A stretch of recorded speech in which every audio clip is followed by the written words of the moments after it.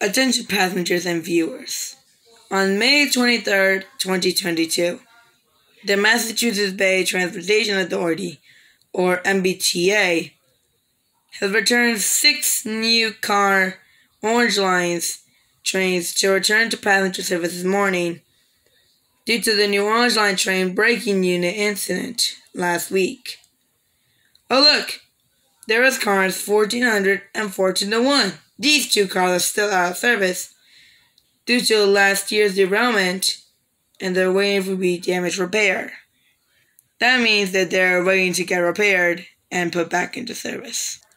Also, we actually have proof here.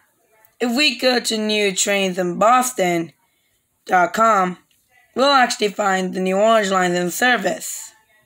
So, click it, New Boston. And there are now 1406, 1432, 1408, and 1436 in service. And 11 trips running older cars on the line. Oops, wrong again. However, the Red Line 1900 cars are still not in service. Hopefully 1904 will get back into service very soon. The Type 9s have been relatively smoothly over the past months and have been working very, very smoothly. Also, there is a problem. 22 cars of the Orange Line of the 1200 series have been prepped for scrapped, while several others are starting to fall apart. Though the Red Line will not experience these shortages, there's another problem with the MBTA's Commuter Rail North side.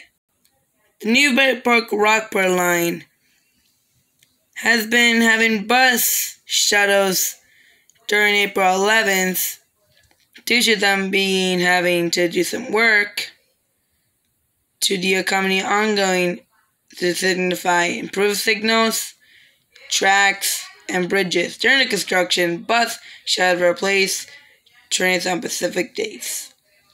Here is the information if you want to take a look at it. Also, I've also seen this, but the south side is the most effective.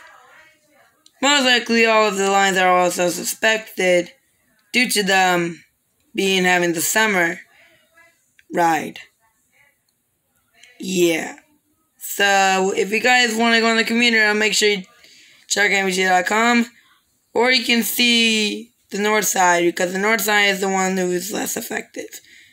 The Fitchburg Line, Harvardale, and Lowell are the ones who are on the north side.